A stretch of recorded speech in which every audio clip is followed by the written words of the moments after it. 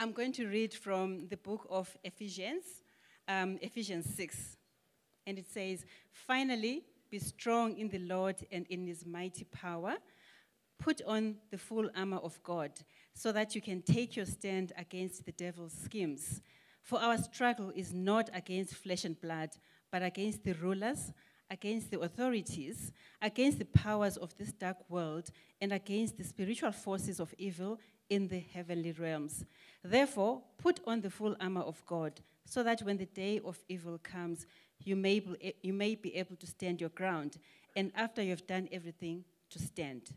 Stand firm then, with the belt of truth buckled around your waist, with the breastplate of righteousness in place, and with your feet fitted with the readiness that comes from the gospel of peace. In addition to all this, take up the shield of faith, with which you can extinguish all the flaming arrows of the evil one. Take the helmet of salvation and the sword of the Spirit, which is the word of God." Amen.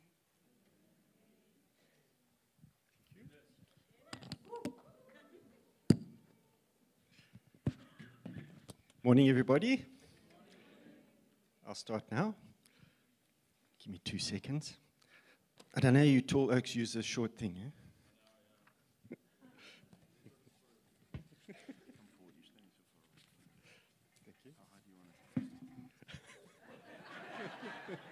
It's Samikat. Yeah, morning, everybody. My name is Dennis John Jacobs. It's an honor and a privilege to share with you this morning. If you want to know why I've got a jacket on Spring Day, it's because my wife and I recently had a baby 20 years ago, and I'm still carrying the weight, so it's to hide that. Anyway, it is a privilege for me to be here. I don't know if you can feel the presence of the Holy Spirit, as we were singing this morning. And the Holy Spirit is with us because we're going to speak about Jesus. As soon as we raise up the name of Jesus, as soon as we speak about Jesus, the Holy Spirit moves. And so we ask that the Holy Spirit would move. If it's your first time here, or maybe you don't know the Lord Jesus as your Lord and Savior, I just want to ask that you would open your heart today because he's got something to tell you. He's got a message for all of us. So my brother Christopher died in 1988. He was killed by a drunk driver, and it was traumatic. In fact, we didn't have the words to describe how we felt. We couldn't talk to each other about it. And I remember a few years later, my sister, I was speaking to my sister about Christopher, our brother. My sister's name is Bonnie, and she was quite sad because she had found some photos.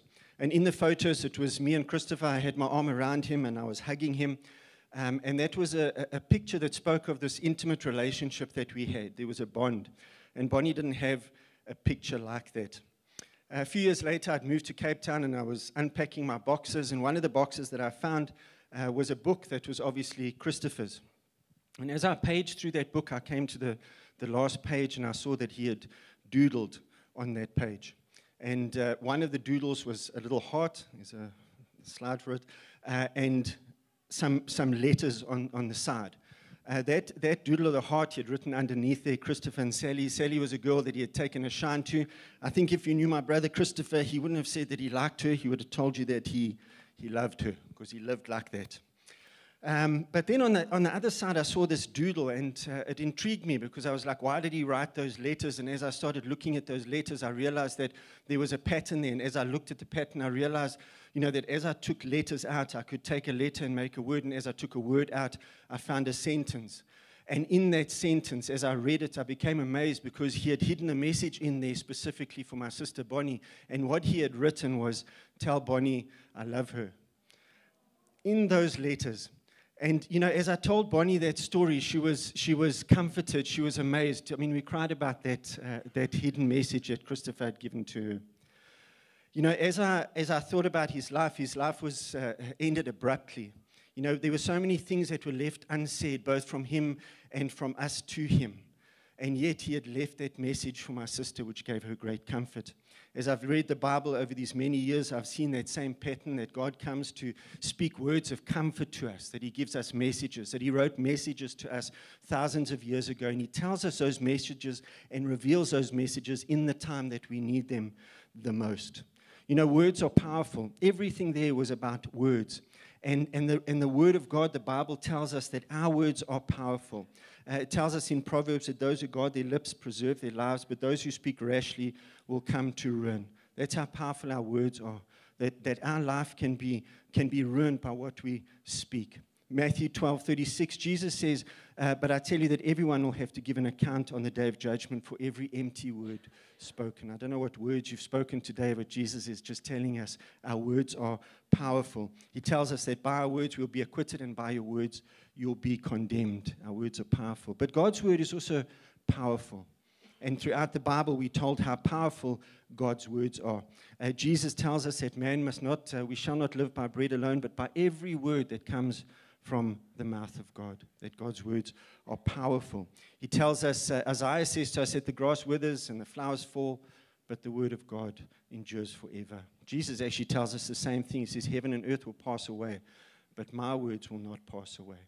And Isaiah reminds us of how powerful God's words are. You know, as we speak these words this morning and that they are God's words, I want to remind you what Isaiah tells us. He says, my word that goes out from my mouth, it will not return to me empty, but will accomplish what I desire and achieve the purpose for which I sent it. Whatever God is speaking to us today through the scripture, through his word, those things are going to come true. His word will not return void. It's going to accomplish what he set it out to do. And yes, we see that God's word is powerful. You know, God's word comforts us, it guides us, it's active. His word is alive. His word is transformative. It's strength, it's truth. His word is healing. His word is encouraging. It's instructive. It's eternal. His word endures forever. It's unchanging and it's everlasting. God's word is all of these things. God's word is powerful. And then Paul reminds us today as we read those scriptures that all that power comes to bear because we're in a spiritual battle and we need a weapon. And the weapon is the word of God. It is the Bible. I want to take a step back quickly and remind us of the battle that we are in. Over these last weeks, we've spoken about the spiritual warfare. And Paul tells us in Ephesians 6:10-11 what God wants us to do. He says in that scripture, finally, be strong in the Lord and in his mighty power. Put on the full armor of God that you can take your stand against the devil's schemes. And he uses these words. You know, the word of God is always, it's powerful because it's specific. He uses words that will speak to us specifically about things that he wants to speak to us specifically about. He says, be strong. You know, the world tells us to be strong in ourselves, that we need ourselves to be strong. It's all about ourselves, self-help and selfies. And he's saying to us, that is not the truth. The truth is that God is powerful. God is almighty. God is omnipotent. God is sovereign. God is the one. And so you don't stand in your own strength when you have trouble. You stand in the mighty power of God. God is powerful. He says, be strong in the Lord and his power. And then he says, put on the full armor of God. Not some of it, someday, but all of it, every day. I don't know if you know this, if you're a Christian, if you've been walking with the Lord for a while, you'll know that when you were born again, the devil didn't stop attacking you. In fact, sometimes you became a shining light to him and he tries to do more than what you would have done before. You have to put on the full armor of God all day and every day. And then he says, why? So that you can take your stand against the devil's schemes. I don't know if you know that the devil has schemes in your life. That word schemes is an important word because it's only used twice in the New Testament, and both of them they speak of craftiness and deceit. The devil doesn't come to us the way that Hollywood shows us the devil. It's not with a red guy with a black hood and horns on his head. He comes to us as an angel of light. He's deceitful, and he comes into our lives. Did you know that the devil has schemes in your life? The Bible says that the devil came to steal, to kill, and to destroy. And I want you to think about what the devil's doing in your life, even at this time now. Because he came here to steal your hope and to steal your joy. He came to steal your faithfulness, your holiness, your money, your livelihood. He came to steal the relationships with your children, and he came to steal your marriage. And he's not going to stop, and he's going to try and steal all of those things. He came to steal. He came to kill. He wants to kill you. He wants to kill your family. Because he knows what Jesus has deposited in you, the strength and the might and the power that you have because you are in Christ. And because of that, he knows the strength that is going through your family line to your children. And even if you don't see that in your children now, when you chose God, when you chose Jesus, you changed your family line. I put before you life and death, blessings and curses. Choose life so that you and your family may be saved. You and your family. And the devil comes and he sees the giants that we are, and he wants to kill us. Because it says that the devil, he roams around like a roaring lion waiting for someone to devour. He's not there to just ankle tap you or to trip you up. The devil wants to devour you. I remember I had a friend, and he had found these 2 hyena puppies. You might have heard the story before, but I'll tell it again. And he had raised these 2 hyena puppies. And I keep doing this because they were about this big. And when we went to see him, he had built an enclosure. And he said to us, you know, you can come into the enclosure and you can pet these puppies. And like everything inside of me was like, I don't want to pet hyena puppies. So I kind of stood back, you know. But one of my friends went in and she petted this puppy and everything was fine. She came out. And I think she actually said to me, Dennis, you're such a chicken. I was like, I think hyenas can smell chicken. I think they're going to eat. I've seen what a hyena can do to a chicken. Anyway, I didn't pet that puppy. And a few months later, we got a call. And that guy had gone out into that enclosure, and one of the puppies had taken off his leg and one had taken off his arm. Because what that guy had done is he had convinced himself that what he was petting and patting was a puppy. And in fact, what he was petting and patting was a monster. He was raising monsters in his own house. And so that's what we do with our sin, because the devil doesn't want us to see the puppies, the monster. He wants us to see the puppies. And so what have you let into your life? What are you petting and patting in your life? What have you let into your family? Thinking that you're just flirting with something. Maybe you're flirting with someone at work. Maybe you're flirting with an addiction. Maybe you're flirting with gambling. Maybe you're flirting with with pills. What are you flirting with? Because it isn't what it looks like. It's a monster, and he came to devour us. And you know, the devil's not taking a break. He's not taking a holiday. He's not taking a rest. He's after us day after day. And Paul says, put on the full armor. Put it on all day, always. Take your stand. And so we have a weapon. God has not left us unarmed and useless. He's given us a weapon, and that weapon is the sword of the Spirit. And Paul writes to us, he says, take the helmet of salvation and the sword of the Spirit, which is the word of God. Take the sword of the Spirit, which is the word of God. And again, he uses these words so specifically to tell us something, to give us a message. He says, take. This is a verb. I think Brett spoke about how it means to accept or receive, that we already have it, but we have to accept us. And a verb is an action word, so we have to do something. You have to take this word of God. You have to take this a weapon. Also, we have to know how to use the weapon. A weapon's useless if you don't know how to use it. And he tells us that it's a sword, it's a weapon. The word that he uses, it's a Greek word, and it's makaira.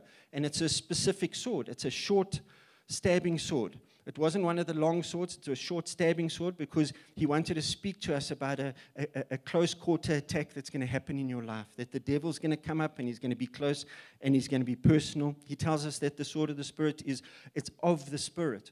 This is a spiritual weapon that's given to us by the Holy Spirit, because our war is not against flesh and blood, but it's a spiritual battle. The people that are pushing you down and trying to cut your legs out from under you, it's not those people that you're fighting against. It's not those people that are trying to get you down. You are in a spiritual battle, and so you need a spiritual weapon. And he tells us this is the Word of God. You don't need a theology lesson or a degree to know that. When Paul says the sword of the Spirit is the Word of God, the sword of the Spirit is the Word of God. It is your Bible. The weapon is your Bible. The weapon is my Bible. You know, as I said, this is a short sword, makaira, and it's for close and personal attacks because the devil gets close and he gets personal. The devil knows you. He knows everything about you. He knows what you like. He knows the things that you're willing to do to compromise your family, your livelihood, your money. He knows what you're going to do. He knows the puppies that you're going to let into your family. And so he comes to you. The devil doesn't tempt you with what he tempts me with. He tempts you with what you allow him to. The things that you have opened your heart to, he comes in and he gives you those puppies. So that by the time you've got a monster, it's too late and he'll devour you. It's up close and it's personal. And the only way that you're going to defend yourself is if you take up the sword. He has schemes. He's crafty. He's deceitful. And I wonder today, do you have a scheme? Do you have a plan? Do you have a strategy? Because the devil is attacking you. Whether you accept it or not, there's things in your life that he's put in there. And God is saying to you today, he wants to open your eyes and open your heart and say, it's not what it looks like. and I'm not going to be able to control this thing. Lord, would you help me? And so we're told to take up the weapon. We have to open the Word of God. We have to read the Word of God. So I won't do a test now. We're going to do a test at the end, but I'll just ask you, have you got your Bible with you? Okay, we'll pretend. Yes, we got our Bible with us. So, and I'm going to read from the Bible for you. And I'm going to do this quickly. So you've got to keep up because it is in the test afterwards. Let's read. Sometimes if somebody says, where should I start reading the Bible? Somebody will say, well, read the Gospels. It's the story of Jesus, Matthew, Mark, Luke, and John. Let's give that a go and see what God does. I'm going to read from Matthew 1 to 10. You've got to keep up here. I'm going to do it quickly. This is the genealogy of Jesus, the Messiah, the son of David, the son of Abram. Abram was the father of Isaac. Isaac the father of Jacob. Jacob the father of Judah and his brothers. Judah the father of Perez and Zerah, whose mother was Tamar. Perez the father of Hezron. Hezron the father of Ram. Ram the father of Amminadab. Amminadab the father of Nason. Nason the father of Salmon. Salmon the father of Boaz, whose mother was Rahab. Boaz the father of Obed, whose mother was Ruth. Are you keeping up? Obed the father of Jesse. Jesse the father of King David. David was the father of Solomon, whose mother had been Uriah's wife. She didn't even get a name there. There's a whole story. Go find that story. It's amazing. Solomon was the father of Rehoboam. Rehoboam was the father of Abijah. Abijah was the father of Asa. Asa the father of Jehoshaphat. Jehoshaphat the father of Jehoram. Jehoram the father of Uzziah. Uzziah the father of Jotham. Jotham the father of Ahaz. Ahaz the father of Hezekiah. Hezekiah the father of Manasseh. Manasseh the father of Amon. Amon the father of Josiah. And Josiah the father of Jeconiah and his brothers at the time of the exile to Babylon. How's that feel? Are you full? Huh? Are you hungry and thirsty for God's word? Before I was born again, my mom, she used to give me a Bible at every occasion. My mother loved Jesus. I'd take another 2 hours to tell you how much my mother loved Jesus. And her heart's desire was that we would love Jesus like she loved Jesus. My heart's desire is that my children would love Jesus the way that I love Jesus. My heart's desire is that you would love Jesus the way that I love Jesus. But because she loved Jesus so much, she loved the Word of God. She loved her Bible. Man, and she used to give me a Bible at every occasion. On her birthday, I got a Bible. On my dad's birthday, I got a Bible. On my child's birthday, I got a Bible. On my wife's birthday, I got a Bible. Sometimes the occasion was just I went to the shop and I found a Bible and I got a Bible. And I had about 40 Bibles in my house when I was born again. All of them unopened, unread, useless, pointless. And I thought that's what they were, useless and pointless. Because I thought you'd have to be naive to read this. I don't know if you know some of the stories in this book of ours. There's a story of a man who walks on water. There's a story of a man who lives in a fish. There's a story of a donkey who talks. There's a story of a prophet who puts his underpants under a rock. There's a story of a prophet who has to lie on his side for hundreds of days to get forgiveness for Israel. These are, they're crazy stories. And I thought they were crazy. Until something happened. I met Jesus. I was born again. I repented and gave my life to Jesus. And suddenly, those little books started to speak to me. They started to shine. In the bookshelf, they were like, read me, read me. They spoke to me. That's how the Holy Spirit speaks to me. I don't know about you. And so I started. And, I had this friend. His name is Renato. I did invite him. He couldn't come today. And I went to Renato. I saw that he loved his Bible. He had his Bible with him everywhere. And I went to him and I said, Renato, I want to read the Bible and love the Bible like you read the Bible and you love the Bible. And he asked me a very peculiar question. And it actually comes from the Bible, strangely enough. Every time I asked Renato something, he told me something from the Bible. I'd often say, can't you tell me something else? But he'd bring it from the Bible. And he spoke, he reminded me of a scripture. It's Jesus who walks. There's a man that's been sitting there for 38 years and he's sick. And he's begging. And Jesus, it says to us in John 5:6, when Jesus saw him lying there and learned that he had been in this condition for a long time, he asked him, do you want to get well? It's like a weird thing to ask a guy who's been sick for 38 years. But the thing is that Jesus isn't asking the guy that. He's speaking to his heart. He's saying to him, what's in your heart? Are you sitting there looking sick so that you can beg, or do you actually want to be healed? And Renato said something the same. He said to me, do you want to read this book? And the amazing thing about the Holy Spirit is that he put inside of me a small hunger so that I'd ask for a big hunger. And I had a small hunger, and I said, Renato, I want to read this book. And he prayed for me. Let me tell you the prayer he prayed for me. You can write this down. It's going to take about 3 pages. He said, Lord, would you give this man a hunger and a thirst for your word? Amen. I was pretty unimpressed. He had been a Christian for a long time, and I was like, I'm going to have to teach this guy to pray.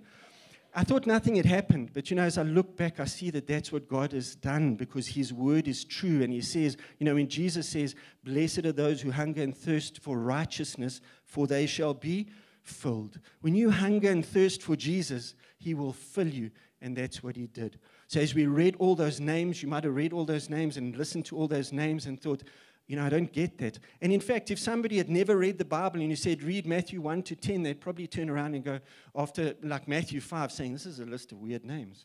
Never heard these names. That's quite weird because I actually met a guy the other day called Jehoshaphat, and I was like, I know where your name comes from. So let's try something else. We'll read the Word of God. Let's go to 2 Kings 22, and we'll read about this little boy named Josiah.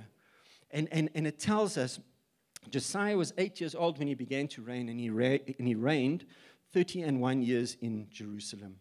And his mother's name was Jedidah, the daughter of Adiah, of Bosketh. And he did that which was right in the sight of the Lord, and he walked in all the way of David and his father, and he turned not aside to the right hand or to the left. So here you've got this little boy, he's 8 years old. It's an amazing story.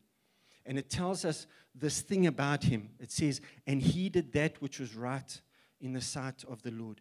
Imagine you die and you go to heaven and you're standing there in front of God and it's judgment day and Jesus is standing next to you and he says, Father, this is Dennis. And he did that which was right in the sight of the Lord. What a blessing that is. That's what he wants us to do, what is right in the sight of the Lord. But it tells us this about Josiah because it wants to tell us that he's different from the guys who came before him. And Josiah is different because his father and his grandfather are two of the most evil kings that have ever reigned. They are evil. His grandfather offers his own child up for child sacrifice. He burns him in a fire to an idol. He practices sorcery and he practices witchcraft. If you ever want to know what God thinks about witchcraft, about sorcery, about divination, you can read it in Deuteronomy 18:10, and he says, let no one be found among you who sacrifices their son or daughter in the fire, who practices divination, sorcery, interprets omens, engages in witchcraft or casts spells, who's a medium or a spiritist, who consults the dead. Anyone who does these things is detestable to the Lord. What they were doing was detestable to the Lord, and that word detestable means he hates it and he abhors it. There's things that are happening in our country today in different places, witchcraft, consulting the dead. And God says, I just want to remind you again today that these things are detestable. I hate them. And this is what he speaks. So his grandfather was this evil guy. His father was even worse. It tells us about his grandfather in 2 Kings 2:16, it says, he shed so much innocent blood that he filled Jerusalem from end to end. It was so bad. People were dying. There were so many people dying. Jerusalem's a big place, but there was blood all over. These were crazy times and evil people. And his father was worse. And the two were the same. And then it says about them this thing. It says they did evil in the sight of the Lord.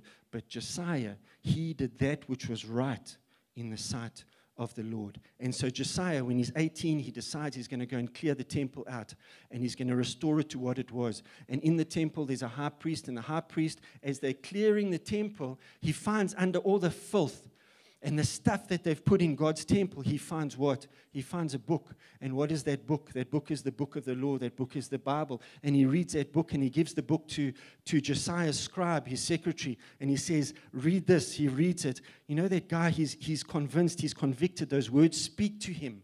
And then he says, I've got to show this to the king. So he takes it to the king, and he reads it to the king. And in reading it to the king, everything changes.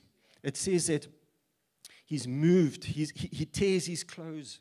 He's so moved by these words because what he reads is the book of the law, and the book of the law is Deuteronomy, and Deuteronomy tells him that these things are detestable to the Lord. And in fact, as you read further on, it says that God is going to destroy them because of what they've done. And so he reads of this coming destruction. And so these words change everything. And it changes the trajectory of his reign over those people. It changes everything. And so he decides he's going to read this Bible to everyone. He's going to read the book to everyone. It tells us in 2 Kings chapter 23, the king sent and they gathered unto him all the elders of Judah and Jerusalem. And the king went up into the house of the Lord, and all the men of Judah and all the inhabitants of Jerusalem with him, and the priests and the prophets and the people, both small and great. It's telling us, like, everyone came and he read to them. Everyone came and they got to hear God's word. And he read in their ears all the words of the book of the covenant, which was found in the house of the Lord, and everything changed. You know, their destruction wasn't coming because they didn't have God's word. Their destruction was coming because they didn't read God's word. Their destruction was coming because God's word was hidden under the filth. That book was hidden. And I just want to ask you today, where's that book now? Where's the book in your life now? What have you hidden that book under? Are you reading the Bible? The Bible isn't something that we read as a side project, as something that the Bible is the truth. It's God's word. It's God's message. It tells you what he wants from you. It tells you what he's doing from you. It tells you where you're going. But where have you hidden that book today? And sometimes that book is hidden under so many things in our life. Maybe you've hidden it under laziness or distraction. I don't know what the excuse is that you have for not reading the Bible, but I just want to tell you, and I'll say it just to annoy you, it's not good enough. It's not good enough. It's called laziness and distraction. Maybe you've hidden it, under entertainment or addiction, that you'd rather spend your time on something that's for yourself than just finding out what God's will is for your life. Maybe that word is hidden under depression or hopelessness or unfaithfulness. Maybe you've read the word and you've gone away from the word because you say, Lord, I don't see what you're doing because your word says that you'll provide for me and protect me, and I don't feel like that's what it is. But that's not. We don't go to feelings, we go to the truth. The truth of God's word is that he is doing those things. He always was and he always will be, no matter what it looks like. God is truthful, and what he says in his word is truth. He will use, if you go back to those names, and I just want to show you that there's something else here. If you go back to those names, you'll find that Josiah's father was Amon and Josiah's grandfather was Manasseh. Those were the two most evil kings that reigned. Those were the ones that shed so much blood that there was blood all over Jerusalem. The ones that put their children in the fire and practiced witchcraft. But if you read Matthew 1 to 10 in that list of names, in Matthew 1 it says to us, this is the genealogy of who? Of Jesus Christ. The most pure, holy, beautiful man that ever lived, the one that came and he hung on a cross for you, the one who saved you, the one who lived a sinless life, the one who, he died for you.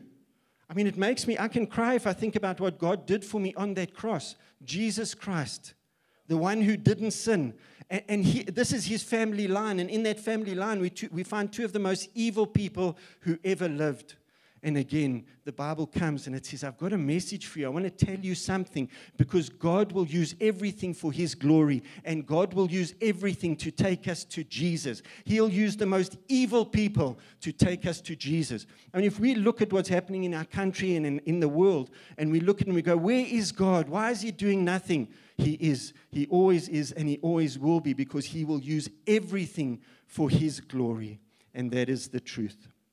We are so blessed. I hope that you know that in your hands you have the most powerful words that were ever written. And what he tells us to do is take it up. You have to read this word. Go find that story. Go look at those names and see what God speaks to you. You know, when I was younger, I was in the Air Force. I spent 3 years in the Air Force, and actually I was a weapons trainer, a weapons instructor, and I taught men and women how to use weapons. And you'll be amazed, you know, people arrive and they've seen movies with weapons in and they've seen comics with weapons in, but when somebody gets a weapon and they haven't been trained, it's pretty useless in their hands. I mean, I remember the young guys, they would come and we'd give them a hand grenade. And I promise you, a guy will take the hand grenade, he'll pull the pin and lob the pin. And he's standing there with the hand grenade in his hand, and you'll say, Chappie, what's in your hand?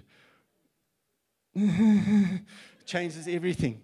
A weapon that you don't know how to use is useless. It's pointless. And it's the same with the sword of the Spirit. We know that it's a weapon, but we've got to know how to use it. We've got to use this weapon. We've got to know how to read the Bible.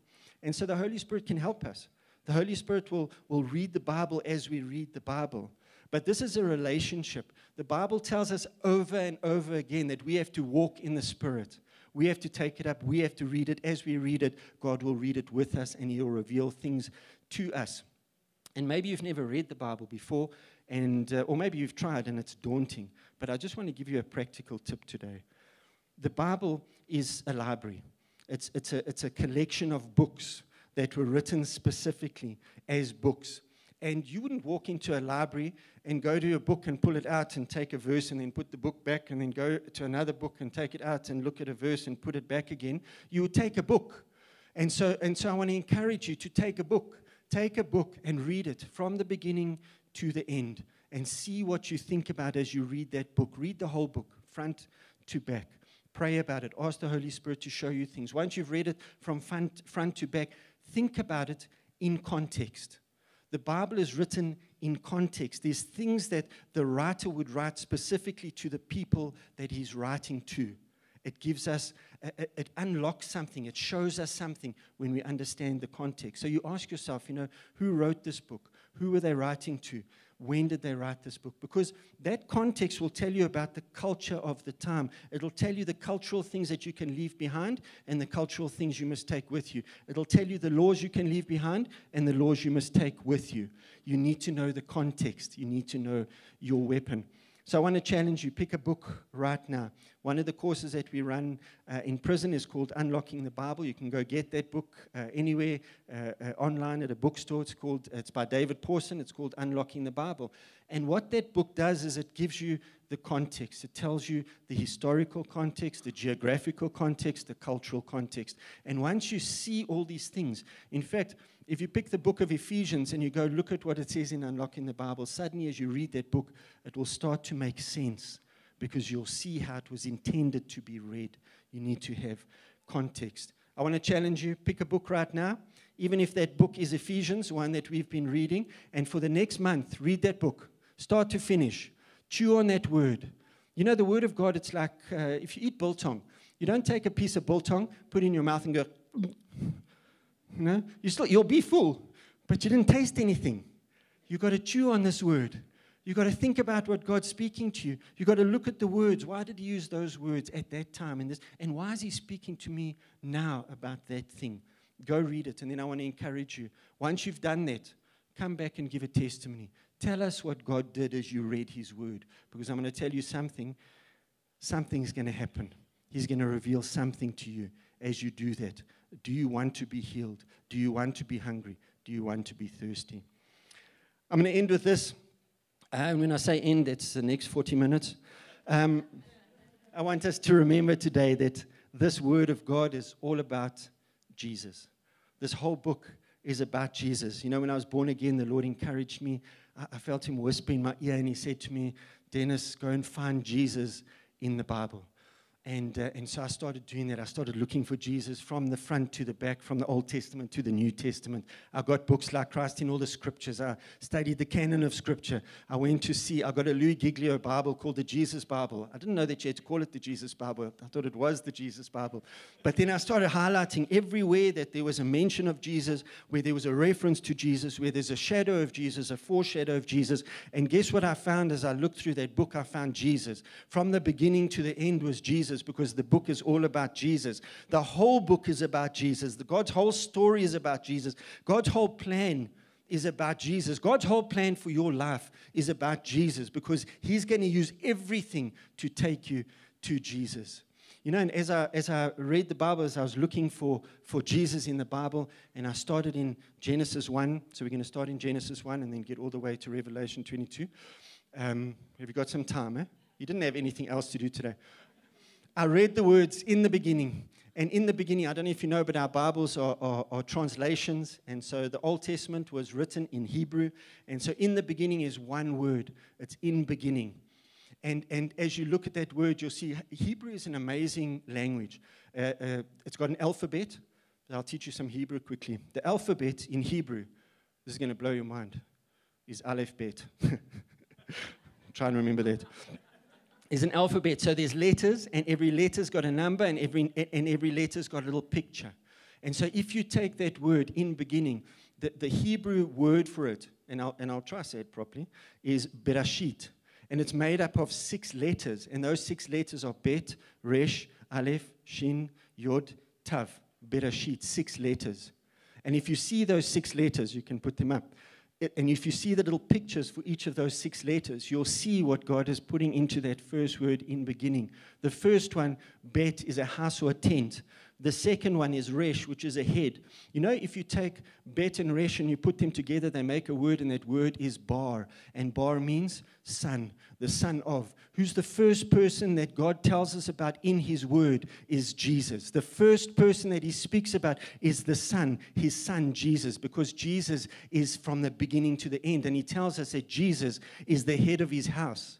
And then he says to us, let's look at the rest of the word quickly. He says, Aleph is God. It's an ox's head. It represents power or God. Shin is teeth. It means to destroy. Yud is an open hand, a closed hand, and it means my work.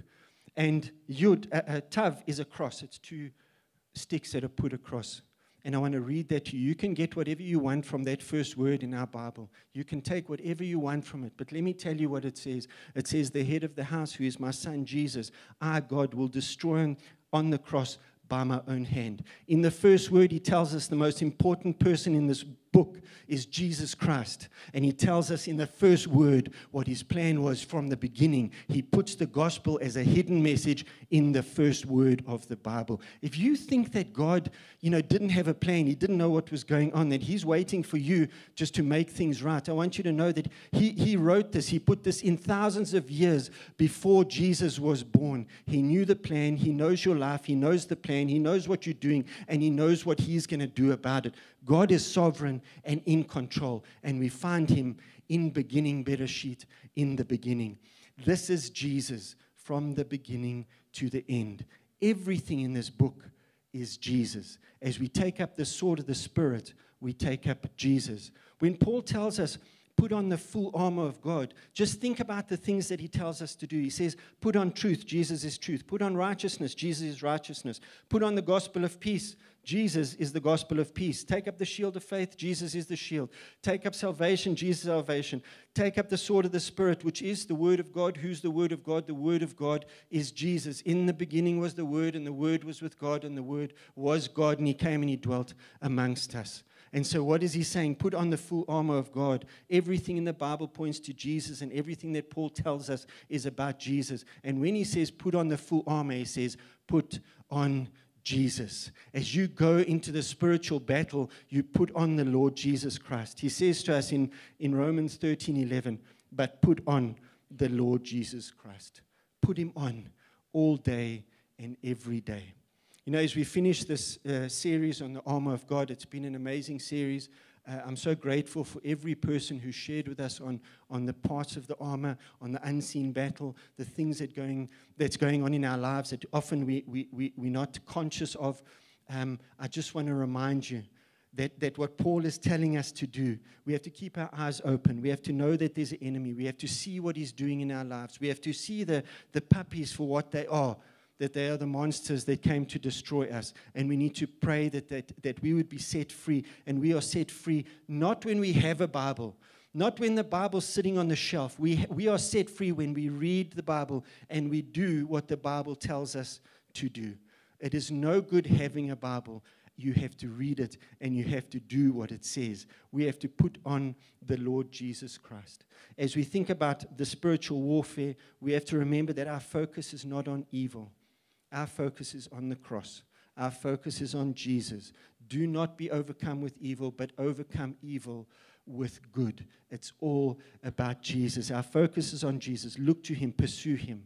And I want to ask, just as I really do finish now, can I pray for you?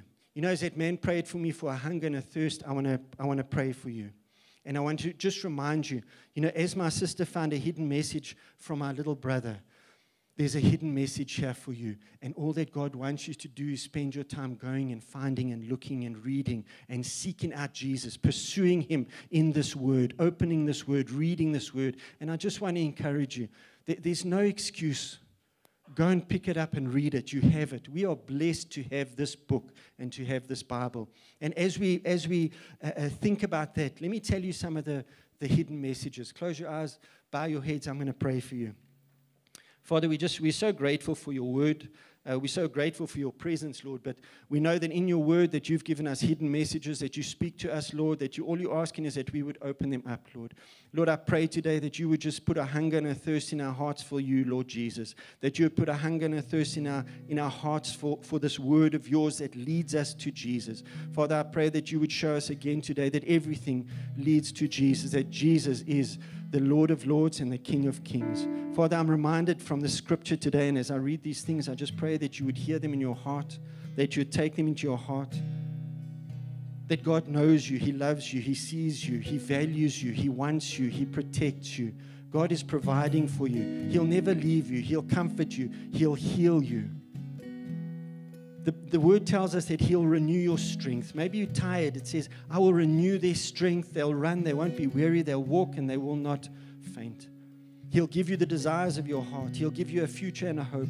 He'll make your paths straight. He'll give you rest. He'll supply every need. He'll strengthen you. He'll help you. He tells you that you don't have to be afraid, for He is with you. He tells you that you don't have to want for anything because He provides everything, that He will restore your soul. He says that when you pass through the waters, He'll be with you. He says that you don't have to be in fear or in dread of the people that are in your life that are trying to push you down and keep you down, because He is your God and He goes with you. He tells us that He has a covenant with us, and in that covenant, it's for you and your family. That He's promised us all these things, and He is doing all these things because He is faithful when we are faithless. And God is a faithful God who keeps the covenant. For the mountains may depart and the hills may be removed, but my steadfast love shall not depart from you. My covenant of peace shall not be removed. I will put my law within them. I'll write it on their hearts. I will be their God, and they shall be my people. I'll give you a new heart and a new spirit. I'll remove the heart of stone from you, and I'll give you a heart of flesh. I'll put my spirit within you and cause you to walk in my statutes and to be careful to obey my rules.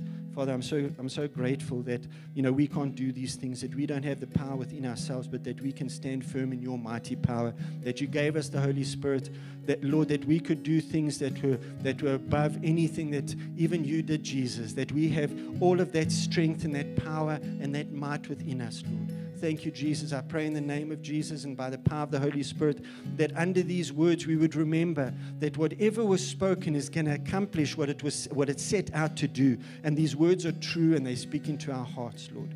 Father, would you remind us, Lord, that we're allowing things into our lives that we think are puppies, Lord. Would you even now, Lord, in this time, under the guidance and the light of the Holy Spirit, would you show us again those things that we are allowing into our lives, that the devil has sent to destroy us, to kill us, Lord. Let us see them for what they are. Holy Spirit, bring light into the hearts of every person under this word, Lord. Speak to them now in the name of Jesus. Speak to them about those things, Lord, that they would take their hands off them and that they would stop flirting with them, because these things have come to destroy. But Jesus, you are better. Jesus, you are more. Jesus, you are mighty. We thank you for the sword of the Spirit, which is the word of God. Lord, I just pray that you would seal this word in Jesus' name. Amen. Thank you.